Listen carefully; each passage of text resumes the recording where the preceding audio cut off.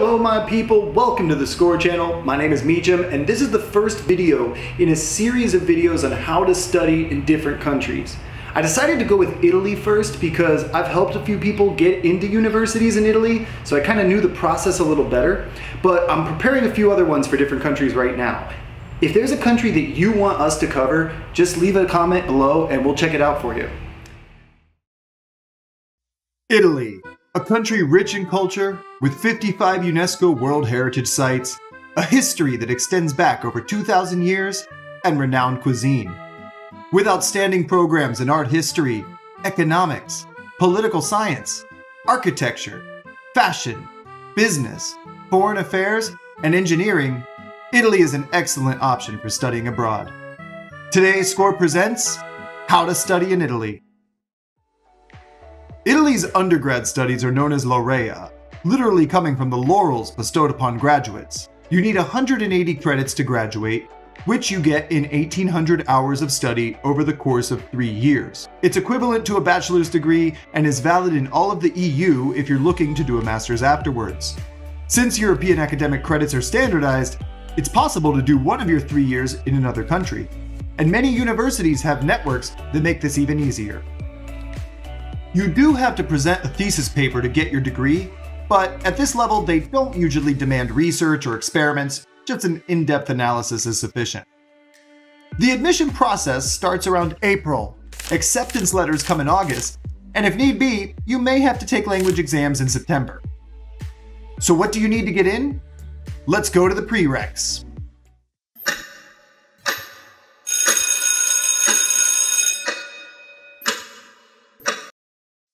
To get into an Italian university, you need 12 years of basic education between elementary and secondary school.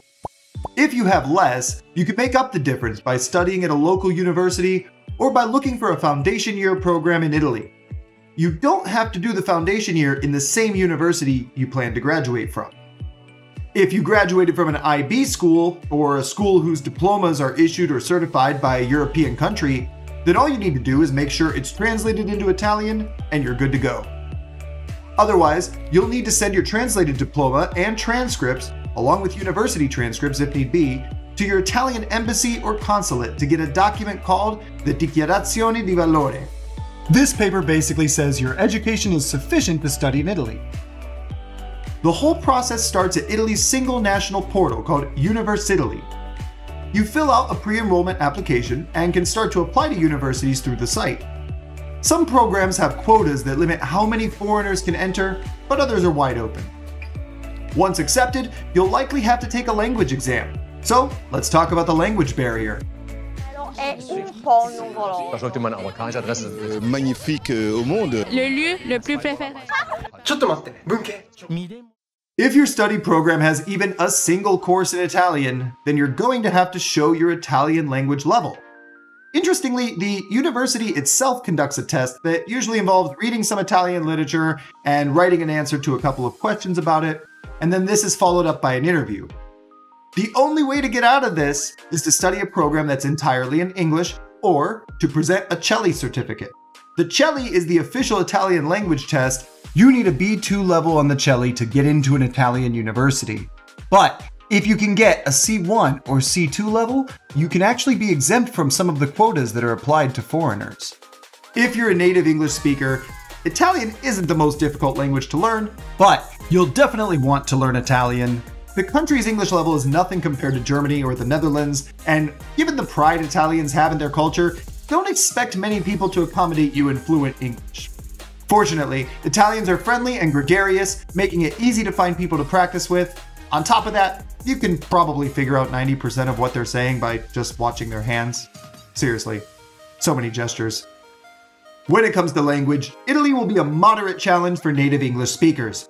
If you know Spanish, it'll make it easier since the language is much easier for Italians to understand and many of them learn it as a second language.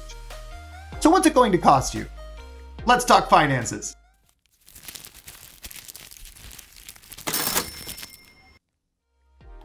Italy is remarkably cheap compared to studying in the UK or United States. Public universities can cost as little as €1,000 a year, but few of them offer programs in English, making Italian a must.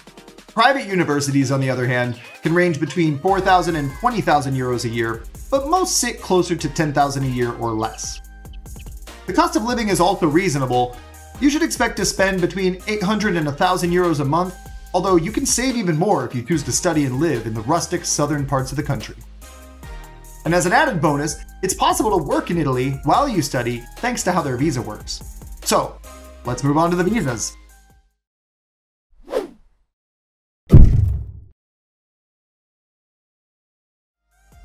If you're an Italian citizen or a citizen of an EU country, you don't need a visa to stay and study. For everyone else, the process is relatively simple. After making your Universitaly account and completing the pre-enrollment form, you send it to your Italian embassy or consulate. If you need the Dichiarazione di Valore, you should request this too and submit your paperwork. If a university accepts you, they'll send you a letter which you will then take to the embassy. Your visa is valid for 1 year, and you can renew it from Italy once you register for next year's courses. So that's everything you need to know to study in Italy. If you have any questions about the process, just leave us a comment below and we'll get back to you. Everything we do here is trying to be educational. We're trying to adhere to fair use, but if you have an issue with something, just let us know. And we've also left in the description links to every website containing important information for how to study in Italy, including all of the different application sites that we mentioned today. So everything you need is there, but if you got any other questions, just hit us up. We'll be getting right on it. And make sure you like and subscribe to the videos so that we can actually keep telling you more about other countries that you want to study in and give you all that sweet, juicy information that you need so that you can actually get admitted into these universities.